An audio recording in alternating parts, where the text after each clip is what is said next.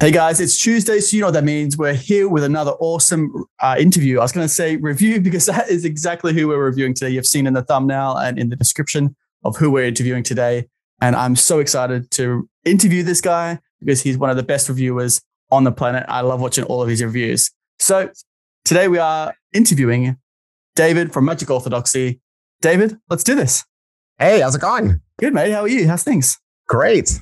Yeah. So we're now interviewing you on a Friday. So it's your day off. What you got planned for the rest of the day? Much? I think I'm picking my kids up from school, and then we're going to get ready for a garage sale. Do you guys have garage sales? Yeah. You know what that is? Yeah. You sell all your old junk. Yeah. Sell garbage. So cleaning out all the old stuff, getting rid of a bunch of my kids' toys and getting ready for that. Yeah. Nice. I'm too much of a hoarder. I get things that I'm like, oh no. Yeah, like you hide your magic away and then you go, oh, I don't need this magic anymore. And then you go back and you spend the whole day playing with your old magic again. And you're like, actually, I should keep this.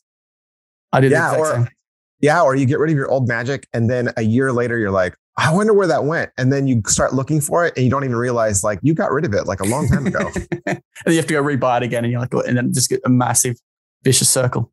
Well, You got to do it. That's cool. So what's the weather like where you are at the moment? Is it nice?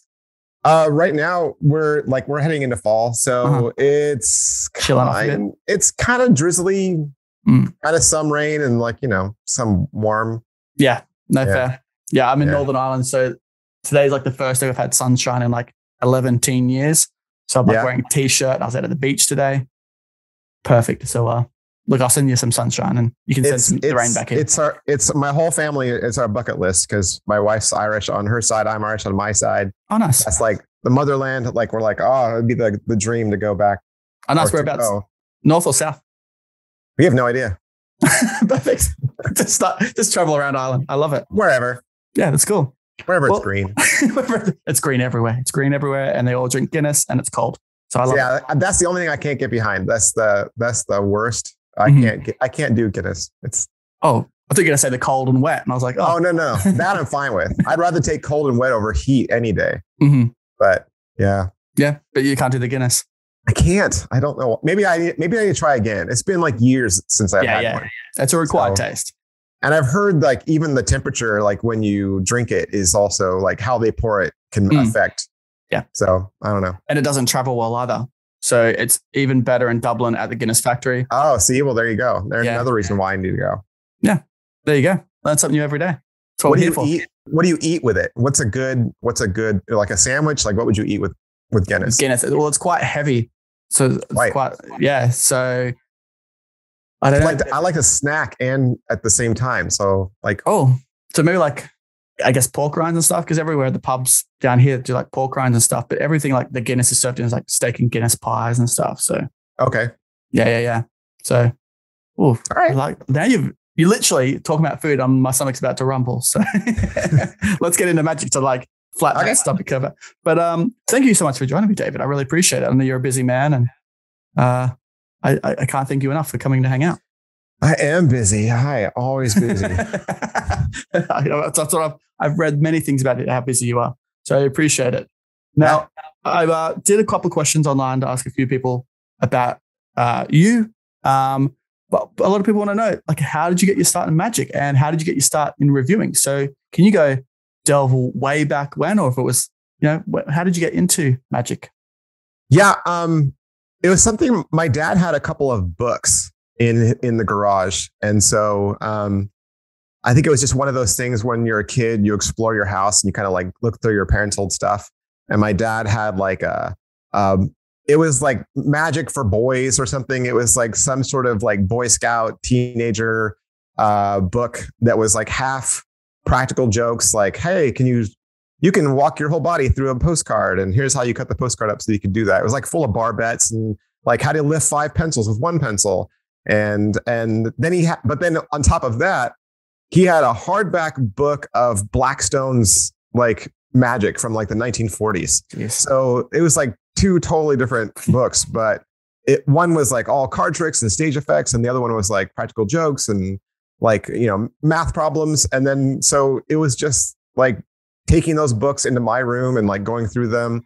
And then coupled with the fact that I grew up at a time when both Doug Henning and Mark Wilson were on TV. Mm-hmm. So, I mean, just like Donnie Marie, they were on TV. So I saw Doug Henning and Mark Wilson all the time. David Copperfield was still doing his specials on TV. So it was just like, that's how I grew up. So it was like magic was on television. I had magic in my room. It was something I naturally wanted to do. I tried to talk to my dad and say, hey, why do you have these books? And he said, oh, I just got them when I was in college because I thought maybe they would help. It would help me meet people, help me with my just being outgoing. Because he and I'm an introvert. He's an extrovert. So, and then it kind of just fizzled from there. And I didn't go back to it. I think once I got into high school or in middle school, I stopped. Mm-hmm. And then my story picks up like probably everybody else's story. David Blaine was on TV. Yep. And then the resurgence took place and he just rekindled magic. And then I got excited about it again. And I was like, oh, I got to get back into it. And my dad kind of saw that in me and he wanted to encourage that. And he actually found a magic store in California where we lived. And it was run by a guy that used to go to my high school. So I kind of knew him. And my dad had gone to the magic store without me. And he said, hey, my son wants to get back into magic. What does he need? And the guy's like, what does he like? And my dad's like, well, he's kind of funny. And so he got me like 3 Jay Sankey VHS cassettes. And so I had Jay Sankey on VHS. And then my dad said, here, watch these. And, I'll take you back to the magic store and you can go with me and you can pick some stuff out. So I went back to the magic store with him and I got a thumb tip. I got a hot rod. He taught me Crazy Man's handcuffs. And then it was just on from there. Yeah, it's all downhill. You're hooked. Although Jay Sankey VHSs, that would be sell those nowadays. If you still got those, I could imagine they would sell like, Jay Sankey's been around for a while. Yeah. Oh yeah. Oh yeah. Oh yeah. I'm actually quite jealous that you have Jay Sankey VHS. Do you still have them? No. Well, that was how you got into it. Then how did that lead into reviewing? Because a lot of people want to know also, do you gig? Like, is it just mainly into reviews or? Well, I'd always collected playing cards. Mm-hmm. So that was something that I'd always done because usually if you go, like if your parents go on vacation and you go into a gift shop, you don't really have a lot of choices as a kid. So you can collect shot glasses, but that's not me. And then or spoons was another big thing. Like, oh, you look at all these spoons. And so there's always decks of cards. So I would just get a deck of cards. And then there was always new cards at the grocery store and I was picking those up. And then Kickstarter came out and they were doing, like Jackson Robinson was putting stuff out. And I was like, oh, so I was really getting into cards. And then I was in some card forums even and talking to people. And then there was a deck of cards that came out as a Kickstarter. It was called like Vortex. And the guy did a horrible job, I think, with the campaign or something. He made some people upset and somebody was trying to get rid of their deck. He said, I don't even want this deck anymore. I backed the campaign. I don't even want it. And he said, who wants it? And I was like, I'll take it. I like free decks. And he's like, all right, I'll mail you the deck. You can have it for free. But your payment is you have to do a review of the deck. And I was like, oh, okay. So he mailed it to me. And then I was like, how do I do a review for a deck of playing cards? And looking back in hindsight, he probably wanted me to write a review, like type it up in the forum because we were a part of a forum. So he probably wanted me to do that. But I didn't know how to show. I'm like, how do I talk about playing cards? I need to show them, right? You can't talk about playing cards. You have to show them. So I made a video I put a tablecloth down and I was sitting at a round table and I had a little weird zoom camera and I made this video and I didn't even show my face because I was just too embarrassed. Like I just showed my hands and I made that one video. And then I was like, well, I can't have a YouTube channel that just has one video. I should probably go through all my cards and show people all my cards and talk about why I love cards. So I just made a card channel. It was just me talking about cards and it was just my lower half. And, I would just bring the cards out and I would show them like one at a time. Like it was really basic. And I think Zach Mueller even made fun of me because he was like, he never shows his face. But I was like, I didn't want to draw any attention to myself. I didn't do it to to, be popular or anything like that. So, and then I think there was like 2 times where I was like, oh, well, I might have shown a stripper deck or a Svengali, or I might have talked about one-way forcing decks or talked about marks cards. And then, and that just led into doing magic. And then really, then Murphy's reached out to me on their own. Like I didn't contact them at all. Like they found me. So, and then Murphy's was like 50% of my channel taking off. That's great. And that's 15 years ago. So that's me starting in 2007. Jeez. And because that was one of the things, because I asked quite a few magicians. We did a poll the other day. I said, if you were going to watch a review channel, who do you watch? Yeah. And I think it was 97% said Magicorthodoxy. It was like everyone else was like, then it was like Craig Petty and then other ones below that. Like it was just everyone goes to you. So obviously you can see the 15 years has built up a reputation of people want to go to you. And so now I'm at, I'm just crossing into 950 deck reviews, just deck reviews. So I'll be hitting 1,000 deck reviews like within 50 decks. That's crazy. That's insane. Because I love your behind the scenes. Yeah. And then you got your deck collections. I could imagine what you're not showing if you've got 950 decks, and then I can imagine what your house looks like. This is what the garage sale is going to be, isn't it? Just I don't get to put them out. Like everybody else gets to like make a mural of their decks of cards or put up their magic posters. I don't get to do any of that. I'm married. I have kids. All my stuff's in a closet. Well, I get one closet. That's it. That's all you need. It's like this. This is all I have. I'm married with kids as well, and this is all I have to have my magic out. So it's all I'm allowed. That's it. Well, that's what I was going to say, because you do the reviews and stuff. Do you have like a studio that you shoot in, or do you just? I have to leave my house, so I have to go somewhere else because the kids would be too loud. Yep. Like even right now, this was the perfect time because my kids are at school. Mm-hmm. So you have your own studio that you go to. That's interesting to know that you. Yeah, that's awesome. Well, having said that, like with the behind the scenes stuff, are you going to do a magic collection stuff as well and show everyone? Because what do you do with all the magic after you review it? Do you? Yeah, I have like a box. I have 2 boxes. I guess I could bring a box out and say, I have like 2 boxes. I could bring one out and say like, oh, this is my like briefcase and this is my storage box. Mm-hmm. But like, I really don't keep a lot.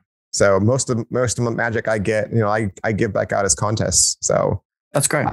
Because I know what fits my style and I know like what's in my wheelhouse. So I'd rather just give it away to people that would rather have it. Yeah, that's fair. Is there a kind of creator that you like to keep stuff onto? Like if you get like Jay Senke stuff, you're like, I'm not giving this away as a contest. I'm keeping this.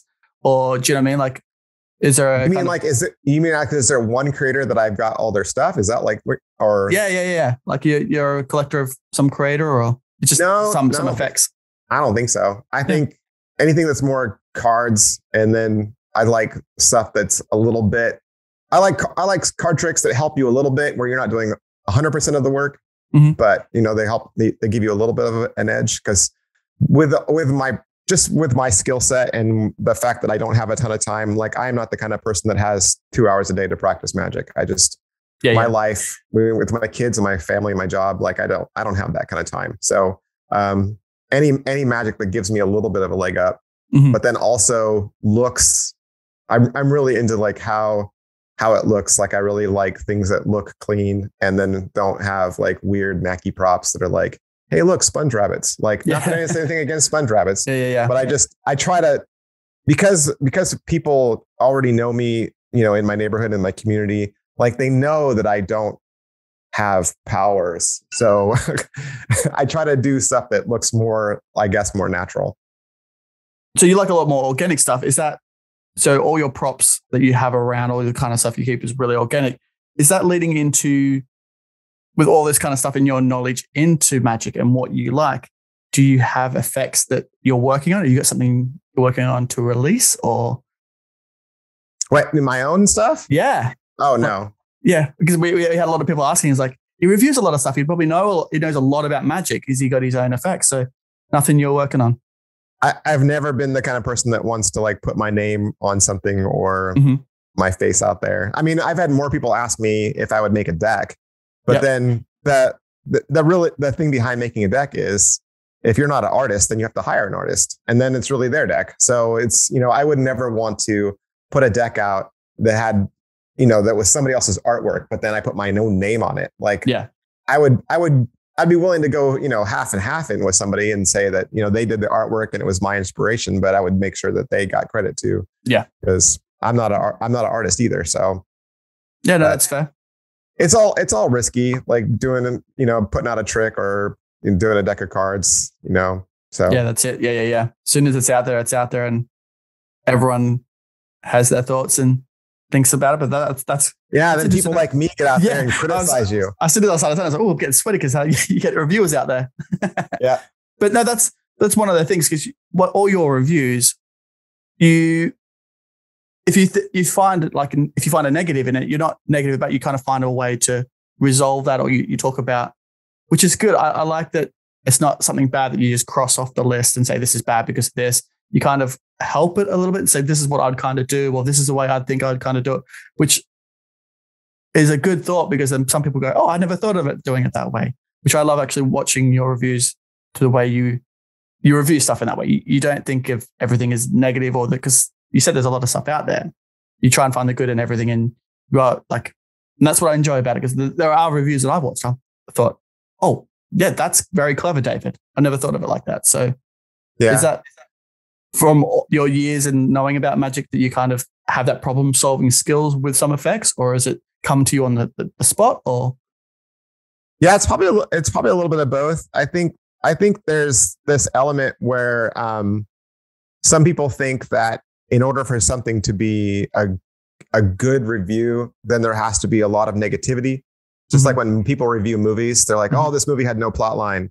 I didn't care about the characters. And I'm watching the movie thinking, I like car chases and I like it when people go pew pew at each other. So like, I don't care. So I like the film. So for someone to tell me if the film is good or bad, I don't need them to do that, because I can look at a magic trick and right away I can say, I'm probably not going to get that. And I just kind of know that's not my thing, but I get lots of tricks that I would never buy, right? Just because it's not my thing. Like, it's just, that's not me. So I have to approach every single review as if this would be something I would buy, because I don't know. I don't know what you like. Yeah. So it's the same with like, doing anything. It's like, I have to be right down the middle. So, and I think, the clues that I kind of throw out, I think help people, because I don't have to say anything negative. All I can say is, hey, this trick uses your favorite invisible material. Yeah. And then people like, oh, okay, I know that uses IT and I don't want it. Yeah. Like, I didn't say anything negative about it. I didn't say, oh, I hate IT, but you hate it. So now you're just like, you've just already tuned out and said, no, I'm not getting it. Yeah, that's it. And, or I say like, oh, this has, it's mostly, you'll get a rough and smooth deck. And then already you've checked out. You're like, you know what? I don't do rough and smooth, so I'm not getting that. Yeah. I didn't have to say anything negative. I can just be honest with like, okay, this is what your $40 gets you. Yeah. And most people who've bought enough Magic in their life, they know the game, like they know how it works. So if I just give them a few clues and say, and they'll know if they'll like it or not. Oh, yeah. They don't need me to say this sucks. They don't need me to say that. Yeah. Because on the other hand, someone that loves IT or rough and smooth stuff is going to be like, oh, this is for me. And you don't want to come in there bad mouthing it, because they're like, hang on, I love this kind of stuff. So the fact that you got it all neutral is just absolutely perfect, because you're catering, like you said, there's stuff that you would never perform, but you're catering to someone who's might perform sponge rabbits, right? Yeah. And they might be going, that's my thing. And if you come in there saying, I'd never perform, this is terrible, then you're making that mind up for them. So that neutrality, that's not a word. Yeah, sure. Yeah. Look it up in the dictionary. Or if you belittle it and say like, oh, this is kids magic, or this is clown magic, or this is party magic, and you kind of make a face like, I'm beneath that. Like, I would never do that. There's a whole bunch of magicians who do that. Why would you rain on that? Yeah, why would you say that? It's just, yeah. No, I couldn't agree with you more. And that's one of the things I love about your reviews. And this is where we're like, you do so many reviews because you post quite a few times a day, right? Sometimes. Do you batch all your videos, or because you bunker down in your studio for 2 days and just shoot for 2 days straight, or do you shoot every day? I probably shoot every day. I don't shoot on the weekends. Mm-hmm. I probably have everything up till a week from today already online. So I'm a week ahead. And then I've got another 2 weeks recorded, but not cut. Jeez. You edit all yourself? Yeah. Wow. With Windows Movie Maker. Jeez. So you film all yourself, you edit all yourself, and do you sleep? Yeah. Yeah. And then people always ask, like, how come you don't perform magic in your videos? I'm like, I don't have time. Like, you really want me to go out on the road and find a spectator? And then I also need a cameraman. Yeah. Like, I mean, I'm 100% me. Like, I don't have anybody. Yeah. So, and then you got to find the right spectator because you're going to screw up the first 2 times. And then you have to get a spectator that gives you a good reaction. And then your cameraman caught you while you were flashing. So you got to record it again. Yeah. Like, I don't got time to do that. Yeah. No, I couldn't agree with you more. And the camera never lies. Like you said, you catch something flashing and then you put in a bad thing to the effect, which could be a performer error or a participant error. And then you kind of have to explain it. Nope, couldn't agree with you more. Yeah, it's too much time. Yeah, no, definitely. And is there a backlog of magic with all, like you're talking of like you've got a week ahead and you've got 2 weeks. Is there magic effects that you're like, have you got magic ready to shoot for the next 3 months that you need to sit down and shoot? Or are you on I probably only have 30 days. I probably only have about 25, 30 things at a time. Mm-hmm. And do you just get from like magic companies, or do you get from Joe Blow down the street that wants to review something? Everybody. Because my email's public, so people just reach out. You know, especially people that are like, this is the first thing they've ever done. Yeah. You know, and they just want to get their name out there, or even playing card guys. You know, people that started Kickstarters. So, that's great. Yeah, no, that's really good to know, because I know a lot of people were like, I had a few people going, "Oh, I've got an effect coming out. How do I get it to David?" And I was like, "Oh, that's something I can definitely ask you." So that's good to know. Next week, I'm doing the review for Unhanded, the JP Valerino effect. And so like just stuff that I'm excited about coming up, or that I have right now, that thing was amazing to see. And there's like a buzz in the air right now about a bunch of other tricks that are coming out. Like there's been a couple of other tricks people have been like dropping, like, oh, this is the trick of the year. And this thing is like flown under the radar, and I haven't seen anybody talking about this. And it's so unique. The system itself, the what it is, it's so unique. And then just the amount of things that you can do with it, I think is a lot. Like it really is a utility. It's interesting that some of these other tricks that we're talking about really only do like 1 or 2 things. I mean, they're great, but they only do 1 or 2 things. This thing does like 7 or 8 things. Yeah. And it's so affordable too. And it doesn't look like anything. So that's been something I've been pretty excited about. Oh, I couldn't agree with you more. When Unhanded first came out, I was like, oh, this is going to blow up. And like you said, it went under the radar. And I was like, how are more people not hearing about this? So I put the full performance out. I was doing like all these posts. I was like, people need to get to know about this effect. And occasionally someone would get it and like, I saw your video. This is incredible. And I'm like, it's great. And I'm so glad that you're amped up about it, because I've given it to a couple of magicians, said, check this out. And they've gone, what is this? Where'd this come from? And I'm like, it's one of those, it's insane. Like, even if you were a magician, you're like, oh, I don't use gimmicks. I just do cards and I don't do any, everything's clean. I would still show this to you and say, look, it looks just like your regular tuck case. No one's ever going to notice. No magician's ever going to notice. You can ditch the gimmick and just continue on with regular card tricks. You can ring the gimmick back in and no one would ever notice. Yep. You can start with a gaffed trick, end with a gaffed trick, and do all regular card tricks in the middle of it. And nobody would catch you out. Yeah. And you'd be able to do impossible things with this. I mean, I would recommend it to anybody, especially if they did especially if they were like, oh, I don't use gas. Like, I would totally recommend this to you. Yeah. It was like we put up the full performance on our YouTube and we had so many people commenting, oh, there's cuts, there's edits.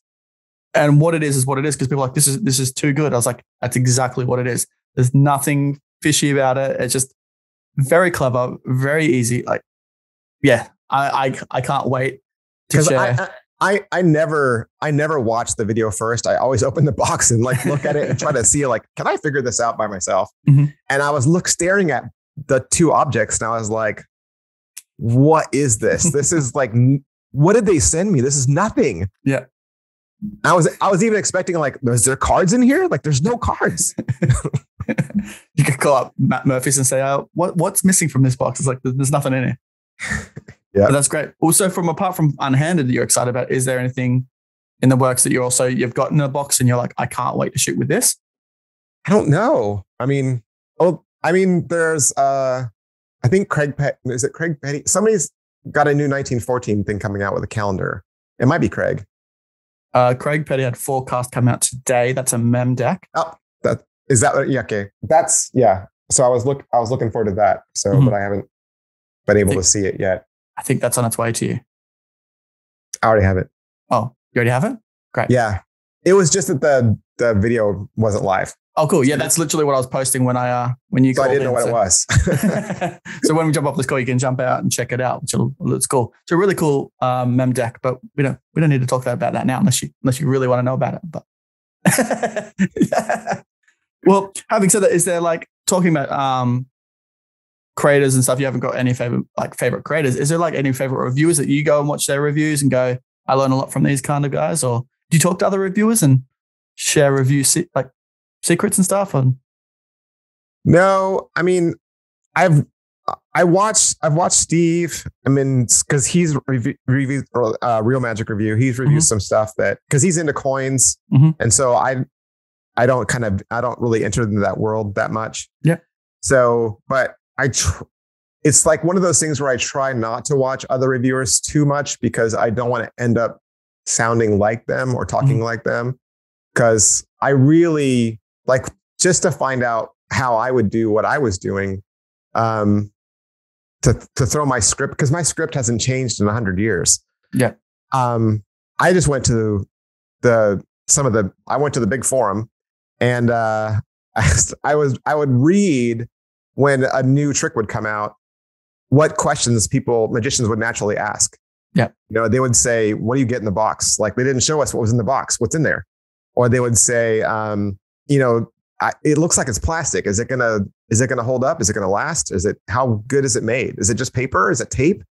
So I was like, I should answer that question, and answer like just how long is the video? Like what tricks they cover in the video. So I wrote down like all the questions that magicians asked, and just found out there's like 8 that are always the same. Yeah. So I was like, I'm just going to answer those 8 questions, and hopefully that'll tell you whether you like it or not. So I've seen other reviewers, like when they just start coming out, like when they're new, it's almost like they copy my script verbatim. And it's like, hey, that's my shtick. They go, hi, I'm David. I mean, yeah, exactly. Or they try to be so different, that I'm almost like what are you like? Then it's almost harder for me to watch, because I'm like, what are you talking about? Like, what are you reviewing? Yeah. So I don't watch other reviewers as much, just because I don't want to copy them. Yeah, that's fair. Yeah. Yeah. I don't want to. Sometimes if I'm late to the game, right, and which happens a lot. Like Craig will put something out, and Tyler and Steve, they'll put something out, and I'm like, I haven't reviewed this yet. Then I'll go watch theirs and say, okay, what didn't they cover? Yeah. And then it tells me like I can go in a different direction, and I'll go this way. So that's very clever. Very clever. Yeah. No, I like that, because you don't want to be caught up for saying, hey, you copied my script. So, been doing it for 15 years. What's the plan for 2022, 2023, 2024? You're 15 years. Are you over reviewing yet, or are you at your prime and you can't wait to do it? I always feel like it. I always feel like there's so much work that goes into it, and then really the only really what you get out of it more is just the people that appreciate you. That's, Yeah. I mean, that's really the thanks and the payment. Yeah. And so, I feel like I've kind of plateaued as far as where I can take this. Mhm. I'm like at 47,000 subscribers. And Yeah. so you're like, how many magicians are out there in the world? And then on top of that, how many of them have YouTube and watch YouTube and like, that's their world. And you know, what your demographic is. And really my demographic is, kind of almost men that are my age that have like expendable income that are hobbyists. Mhm. You know, like pros don't watch me. So it's more of just like, you know, they're a hobby magician in there and they do tricks for their families or their friends, like kind of what I do. Yeah. And so to say that my channel is going to grow, like I can't see that. I can't see myself growing that much. I mean, even if you look at like Daniel Madison, he's got 90,000 subs. So, I mean, like, I'm never going to be as good as him. Pigcake's got 50 or 55. So he's only a little bit above me, you know? So we're kind of all in there. Like Xavier, I think is in the 80s. Mhm. So we're all kind of in that little hub. So I don't feel like it's going to like shoot off. So, I have two other, do you want to talk about how busy I am? I have two other YouTube channels. So I have one where I teach magic that's at a beginner's level. So I teach like beginning level magic. And that started because I was actually teaching a class at a school. And whenever I did the lessons for the day, I said, well, if you go home and you can watch YouTube, the lessons on YouTube, you can watch it. And so I just started adding like really simple card tricks. And I thought, well, that's something that has longevity. Mhm. Like people use YouTube to learn more. So that channel has more potential to grow. Mm-hmm. And then I'm a huge like Star Wars nerd. I'm a big Star Wars fan. And so I have a Star Wars channel where I talk about just like my hobby.